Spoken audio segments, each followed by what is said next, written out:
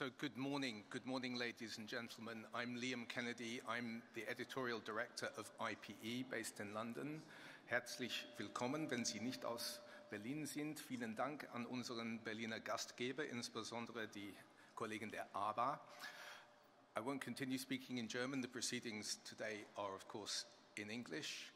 I will be acting as the day moderator. I'll be popping up. I will be introducing the speakers, most of the speakers, fielding questions.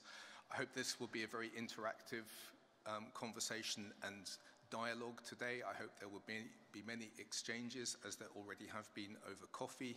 I hope that there will be many ideas and many reflections as you proceed homewards and you communicate about today with your colleagues.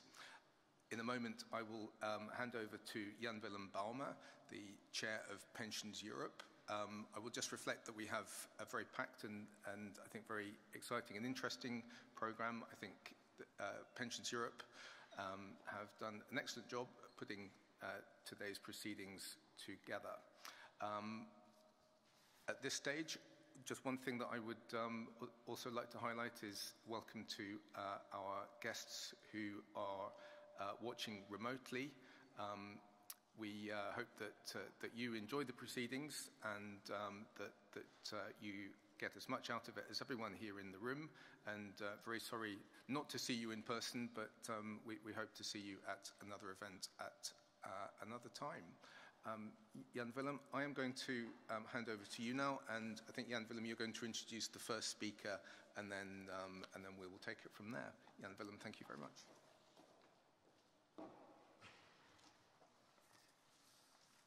Meine Damen und Herren, guten Morgen. That's it. Long time that I spoke German fluently. Ladies and gentlemen, good morning. It's a great pleasure to have you all here and also hybrid, and for me to welcome you at the PensionsEurope Annual Conference here in Berlin. My name is Janwillem. I'm the chair and as chair of PensionsEurope, I am delighted to see so many of you. The room is full, participating in our today's event here in Berlin, but also online. And so many thanks for your interest.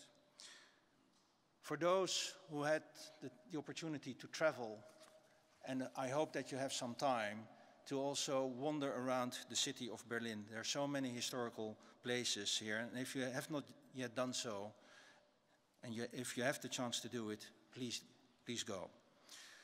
And of course, Berlin is not only full of history, but it is also a very vibrant modern city in which all of us can find something interesting to do and explore also otherwise. I would like to express my warmest thanks to our co-host ABBA, PensionsEurope's German member association, for organizing today's event with us. And I would like to also warmly thank our sponsors, Allianz, Eurex, Aon and Metzler Pension Management, Willis Towers Watson and Previnet, as well as our media partners, IPE and Leiter. We highly appreciate your support and cooperation with us. Our today's discussion theme is how to protect pensions in the time of turmoil. I'm sure that all of you agree that the theme is very topical. Over the past years, we've been facing turmoil on top of turmoil. COVID pandemic, war in Europe, and increasing geopolitical tensions, rocketing inflation and interest rates, market bubbles and their crashes in financial markets, and economic uncertainty. Pension funds have had to thoroughly consider how to best cope with these challenges and changes, as combined they have formed a difficult and sometimes even toxic mix for economy, investments and savings. Turmoil and crises have also a broader impact than economic uncertainty. If people lose their trust in the future, it will have serious consequences for the society.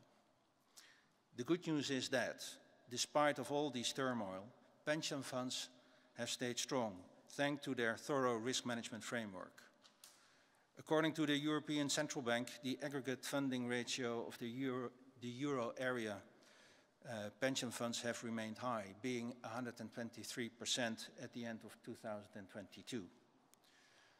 To be able to best benefit from occupational and other funded pensions, they must be supported and strengthened across Europe. The regulatory and supervisory framework must be fit for purpose to allow pension funds to tackle the current and new challenges. Having an eye especially on the upcoming review of the IRP II directive and various horizontal legislations, overlapping requirements and unnecessary costs and burdens to pension funds must be avoided. Ladies and gentlemen, the purpose of Pensions Europe annual conference is to bring together leading experts in pensions as well as pension professionals and EU officials to exchange views and best practices on the most topical issues in the pension landscape. Our today's conference will discuss the current macroeconomic situation of Europe, the many challenges faced by the pension funds, and some solutions that can be envisaged by policymakers and institutional investors to protect people.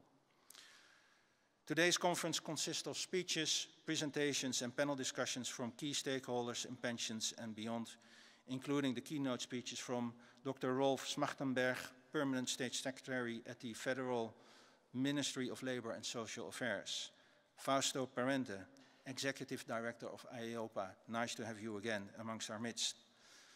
The 6 main discussion topics for today are ingredients of good risk management for IORPs, the macroeconomic situation and the medium and long-term consequences for pensions, DB and DC schemes, risks, solutions and opportunities, derivatives and clearing, what's the way forward, but also beyond economics, the health and social cost of the recent crises. We will explore that. Innovation in plan administration as a response to the turmoil. In short, I'm looking forward to interesting and fruitful discussions on all of these important topics. And without further ado, I would like to hand over to Alexander Grande, who is Head of German Desk Group Regulatory and Public Policy at Allianz. He will give another welcome address, and I would again like to warmly thank Allianz for hosting our today's event in this magnificent forum. Mr. Grande, the floor is yours.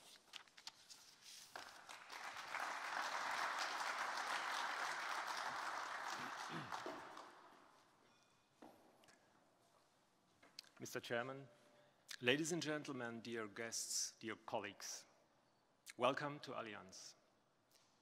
My name is Alexander Grande, and it is my pleasure to welcome you here in our Allianz Forum at the Brandenburg Gate. Thank you for joining us for this year's Pensions Europe annual conference. It is a pleasure and an honor for us to have you here as our guests. The heading under which we gather today could not be much more dramatic. How to protect pensions in the time of turmoil. When the Pensions Europe annual meeting took place last time in person, as far as I know, it was in 2019 in Brussels. It was June 6th. The world looked different. I bet most of us were not familiar with the coronavirus. War in Europe, unimaginable on June 6th in 2019. But today, on April the 20th this year, Ukraine has been at war for more than a year. And an end, as much as we wish for it, is unfortunately not in sight. Today, we live in a time characterized by these crises, which present us all with unexpected challenges. This also and especially applies to the entire financial sector. Both crises, pandemic and war, have presented us, the financial industry, with numerous challenges in a financial, operational, and logistical way. And this also applies to the pension sector. But there are other challenges here in particular. the excessive and sometimes overwhelming regulation which is currently overstraining some market participants. The difficult capital market environment is also causing unrest. Notwithstanding the recent rise in interest rates, it has become more difficult for both employers and external pension providers to earn the benefits promised in the past. The pressure on pensions is increasing. And this is the reason why a day like this, a professional exchange of pension experts, is so immensely important. I would like to encourage you today to use this day not only to look at the challenges and turmoil of our time, but also and especially at the opportunities. Opportunities that we can seize and that may also result from the possibility of today's personal exchange. As Allianz Group, we are always a reliable partner for our customers when it comes to their retirement provision. We provide various options for employee loyalty through company pension schemes. I'm sure that today's event will help us to understand better how to protect pensions in time of turmoil. This also includes courage and innovative strength to help innovative ideas to succeed. With this in mind, I am very much looking forward to the exchange with you and to a successful event today. Thank you very much.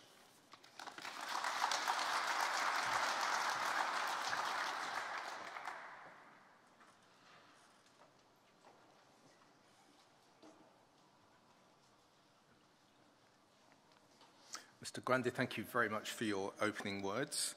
It's now my pleasure to invite to the stage Herr Dr. Rolf Schmachtenberg, who is Permanent State Secretary at the Federal Ministry of Labour and Labour and Social Affairs here in Berlin. Over to you.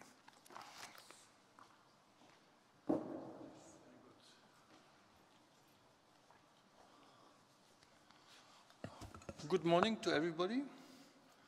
As I heard, professionals in matters of pension from more or less all over the European world and maybe beyond.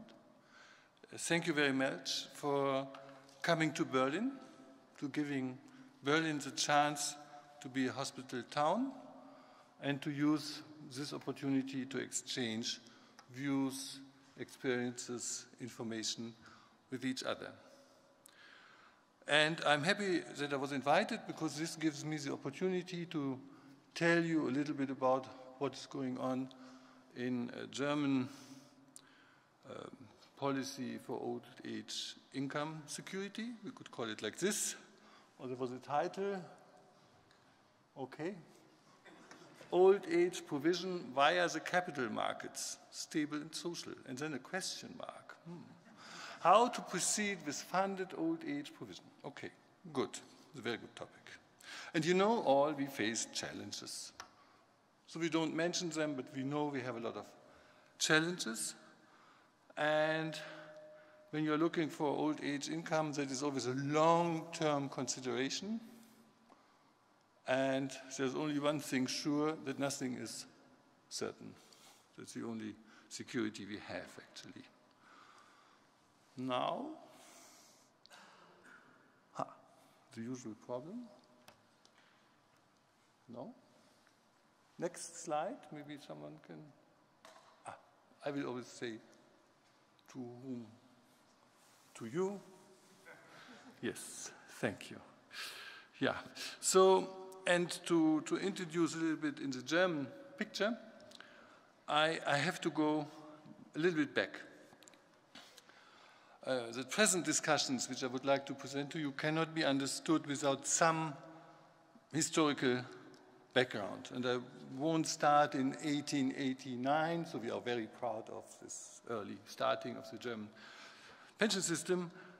But I go back to 1957, because that was actually the starting point of the statutory pension system as we know it today, which is financed 1/3 by contributions of the employers, 1/3 of employees, and close to a third by tax money. And actually, what is very often forgotten, this was like this also already in 1957. So the tax part in the financing of the German system is not a consequence of any crisis, it's part of its concept. And additionally to this, we have, besides the statutory pension, occupational pension system, and we have, particularly since around 2000, a third column of personal pensions. And if we now discuss, when we now discuss the future development, we discuss all three simultaneously. And this was the background of what happened during the last time.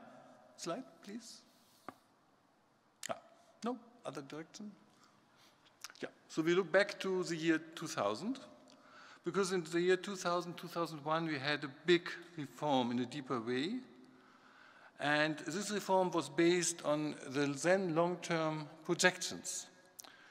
And they were dominated by the goal to fix the financing side of the contributional finance pension system. That was the main purpose. It was a purpose which was a little bit one-sided view to fix the financing side. Next slide.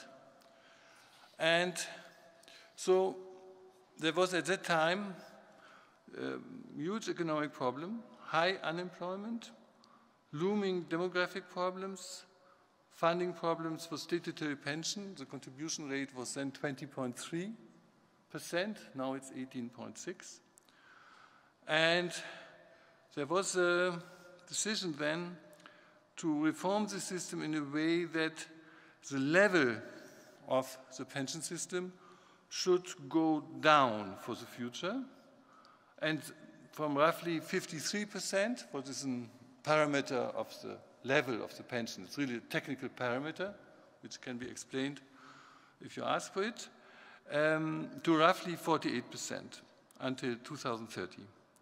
And the idea was, by this, to reduce the burden of the employers and employees, but at the same time to compensate by a one-sided burden for the employees, because they were supposed, not obligatory, but they were supposed to pay 4% to a system of so-called Riester pension, private pension. So that basically from the worker side, the contribution rate was then 13, actually. 13, and for employers, 9, if they followed the rule. And besides this, there was the idea to increase the impact of the occupational pension system to get an expansion of this system implemented. So that was the basic idea. Next slide is today's assessment. And what is interesting is now the next slide, because it's a good example, of which we have many, that projections are uncertain. What is shown here, the orange line was the expected labor market development from 2000 for the next 22 years, which was the basis for this reform. And the blue level is what happened, actually. And it's in millions. So we expected a stable workforce of 32 million, while increasing to have more and more people receiving pensions. Yeah, so this was this problem then. But in fact, in Germany, since 2008-10, we had a good expansion of the labor market, which was not expected. And here is now really a problem. If you organize your system based on pessimistic prognosis, you might have a too restricted policy. When today we are confronted with housing market problems in Germany, that is because also the housing market expected a shrinking population, a shrinking housing market, and now we are missing houses. We are in need to get foreign workforce, but we don't have enough apartments to house them all. So we have really to change our mindset, how we can develop our society, our economy, such that we can cope with the future tasks, in particular the environmental change. And this then has a different background also for our social security system. So the next slides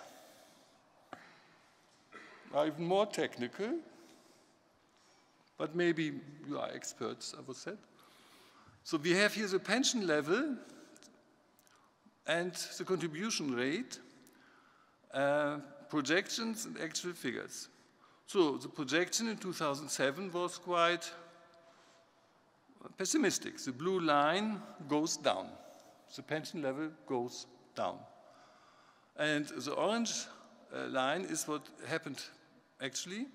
And since 2018, also by law, we have fixed the pension replacement rate not to shrink more. It has to be above 48%, what it does so far more or less automatically.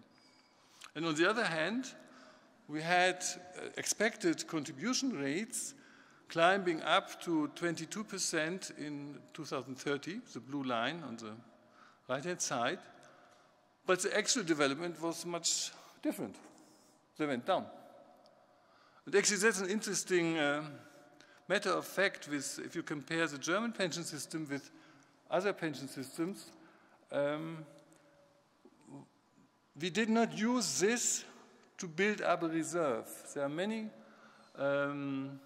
countries which now have quite large reserves in the pension system. Finland, for example, Japan, the US. I'm not speaking of Norway because Norway is a different case with its oil money, but countries in which they have created a quite fundamental reserve in the capital market to stabilize and to finance their statutory pension system, because they did not do what we did. We went down with the contribution rate even. Yeah, this is interesting. So here, once again, you can see that we were very much fixed in the idea how we can have low contribution rates and not using it for saving for the future. But now, and simultaneously, the next slide shows you what happened with the second and third system. So yellow orange is the occupational pension system with the active entitlements. And the red column shows the restock contracts of personal pensions, the number of contracts. So there are less people. There are people with 2 contracts. But here you can see that we had a quite good development from 2001 to 2011 in both, which is a stronger development on the side of the restock contracts. But now the number of restock contracts has started to shrink. And even the number of active contracts is even shrinking more. Because basically, the experience with this kind of system is that it's very costly. It's not very efficient. You have a lot of costs, and now more and more consumers know about this, combined with the effects of low interest rates, combined with the effect that this is a product where you have a guarantee on nominal terms. So that there is no chance to have maybe more risky financial market activities which might maybe compensate for high costs. And this combination, actually, after 20 years, we have a learning, basically. This system is not very attractive. And it was not able to supplement or to complement the missing, if you have the idea, okay, let's shrink the system which is financed by all and let it compensate only, politics aside, only by workers, financed with this Riester approach, then you must say after 20 years, it didn't work good. So And that is basically the background of what we are discussing now. Next slide. It's a new approach. Zack, zack. Next slide. So the idea is that we replace the formula in the pension system in a way that instead of having a shrinking pension level over the time, we stabilize it on a minimum level of 48%, which was decided by this coalition. And we have now these discussions with our Ministry of Finance, and very soon we will present the law in which this will be proposed according to the decision by our coalition partners. And the idea is to have this then for the next future. And this means also that we will have some impact on contributions. They will rise, sure, and also on the financial side for the government, but it will be all relatively weak if you remember the prognosis from 2000, because our overall economic development is quite strong, and we are very optimistic that with all what we have to do now for the climate change economic activities will create a lot of employment, will also create a lot of social security at the end. And it's a very important point because also in the public opinion, we have to make sure that the statutory pension system does not lose its legitimacy. If we continue to have a system of shrinking pension level, more and more people would depend on social assistance in the old age. And then you have a very simple question. Why I am obliged to pay contribution to a system which at the end gives me nothing? In the German environment where we have a social assistance. In another country where you might not have a social assistance of the type we have in Germany, you might not have this argument. But in the German biotopic, you have this problem. You have to face this.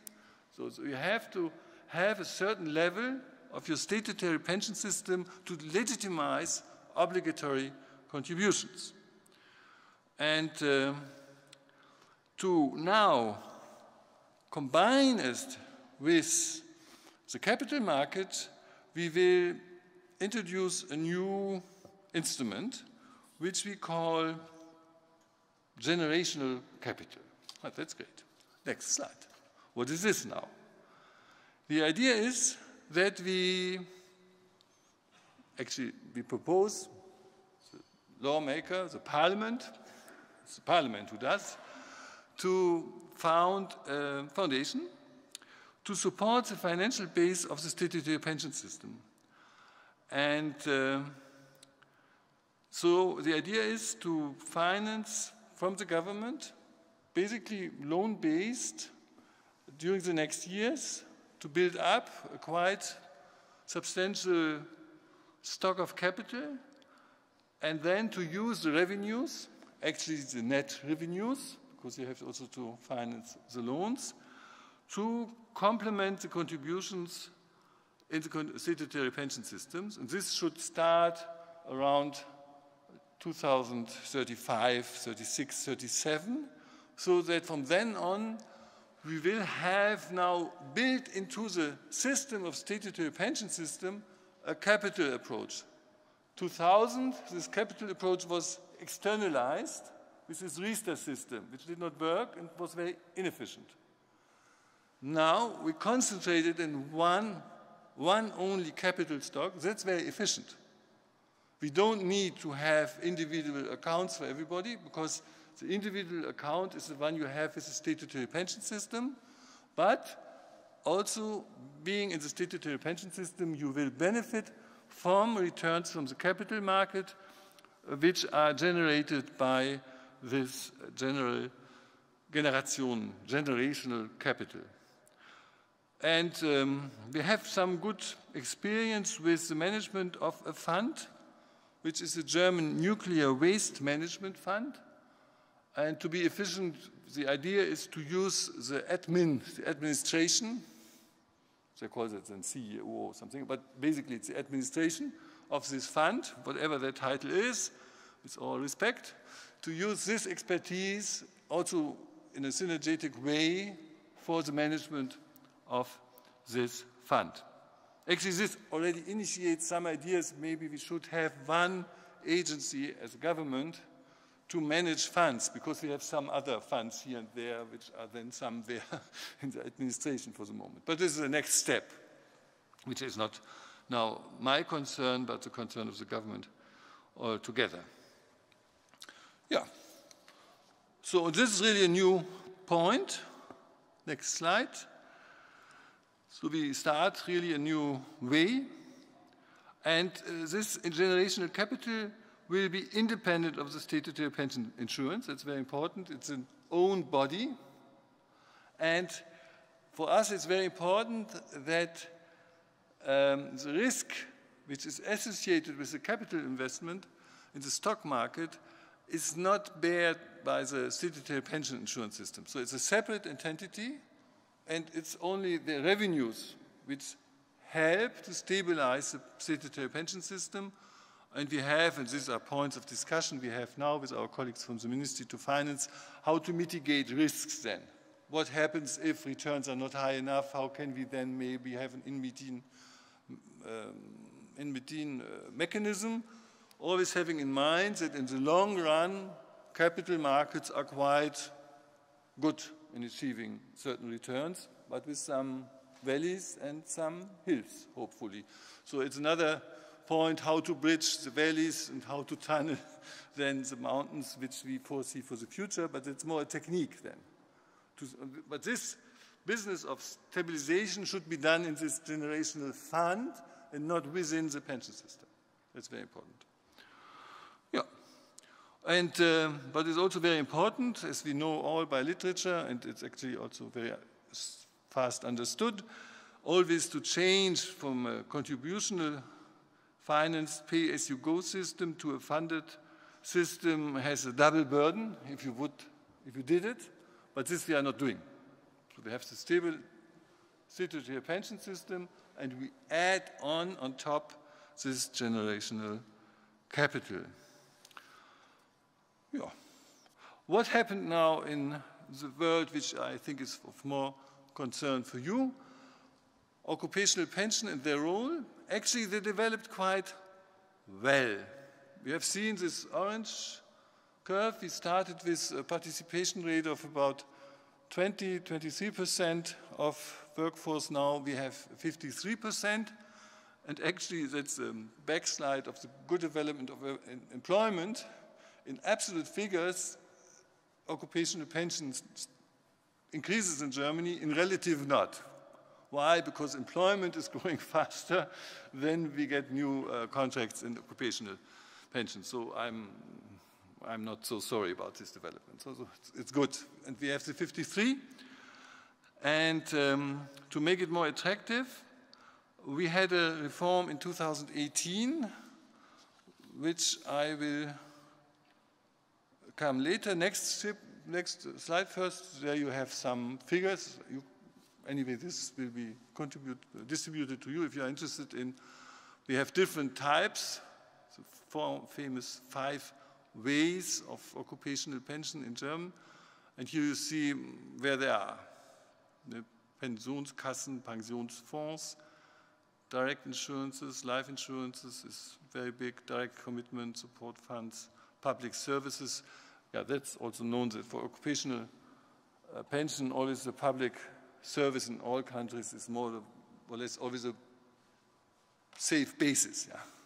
Okay, so next slide. So our goal is to increase this participation rate. And in particular, we have a problem with people which have a low income and which are working in small enterprises or might even work typically in an environment where you change maybe your contract quite often. Hotels, gastronomy, small enterprises. So how do we get a way to include them? And now we have the first collective agreements with comprehensive coverage in some sectors, construction, metal, and electric. And with the law from 2018, we did some improvements.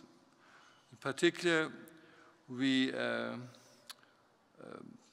improved the low-income situation with the social assistance system, and we introduced a new way, the so-called social partner model, that allows that by collective agreements on occupational pension benefits, social partners create their own pension system. Next slide. And for this way, we opened the way of the defined contribution system. That is a change of a paradigm, which for only this kind of model was opened in the German world of occupational pension systems. And the good news is that so we had Corona and all processes were delayed. Now we have already 3 of these social partner models which start to work and which initiate a new phase also actually of cooperation between our social partners, now being in charge of such a pension fund together, because by law they have really to be active also in the responsibility to manage this. They can have some, and they have some bank or whatever, to manage it on a daily basis. But it's very important that social partners are involved, because as per this concept, their role is also to be part of the mechanisms to have a higher confidence in this way of occupational pension. And if this now starts and becomes big, then we can have here effects of scales, and we think that this can be a very, very good development. And now, next slide, in this year now, during the next weeks, we will present ideas how to improve this model, not to change, it's not a big reform, just only to improve. And one point is that we want to extend the social partnership model in a way that all those small companies and workers which are not within a union can also join the social partner model to have a bigger group, to become them bigger and to reach out to those in those difficult work environments. And second, we would also like to improve subsidies. We have this paragraph is, how do you say, section 100 of the German tax law, where we have some rules how to give subsidies, and we would really like to increase this for low income. So that then for people with low income, it could be very interesting to become a member in a social partner model. Now, we are one too fast. Conclusions? There was one in between, no? One slide back, please. Yes, thank you. For the third column, I made very clear that what happened so far was not very convincing. And now, under the lead of the Ministry of Finance, we have a very intense discussion. It was yesterday, one committee, how to improve this world. So there are different aspects were discussed, costs, risks, how we can subsidize new types of products, maybe coming away from this Riester model. It's basically insurances, which are quite costly. There's also the idea in the space, in the flow, whether maybe the government should create an institution which offers this kind of products. So this is all in discussion to find a solution to have a better product in this field. But it's very clear, and according to these discussions, that actually the main group which I have in mind, people who need really a better old age income and which are not able to organize it by themselves, people with low income, we don't really reach by the third column, because their capacities to give money to the third column are restricted because they have low income. So here's really the danger to create interesting things, but it's not for the goal we have in mind. That is why for us it's so important to stabilize the first column and to expand within the second column. That is the main way we go. And then, okay, it's nice to have a third column as well in the store. So conclusions. Statutory pension insurance based on pay-as-you-go system is and will be the key pillar of old age provision. Actually, it's more than 60% of old age income in Germany is due to this system. Interesting enough, in East Germany, 90%. In West Germany, a little bit less than 60%. It's very interesting that even 30 years after unification, here you are actually in East Berlin, 200 meters there not, but here yes, there is still big difference. So that's also why actually the statutory pension insurance system is politically so important, but because for many people it's the only income in the old age.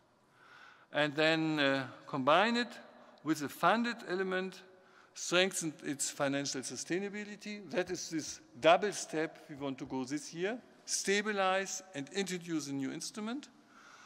And besides this, we would like to organize occupational pension in a still better way.